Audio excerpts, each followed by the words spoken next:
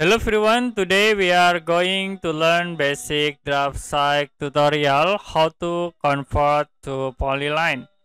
For example, I will draw sketch with line command like this, and the other I will combine with arch. Start from this point into here and click in here. Now, if you want to combine these all sketch or entities into polyline, we can use a join command. You can type a join, press enter, and then select all entities and enter again.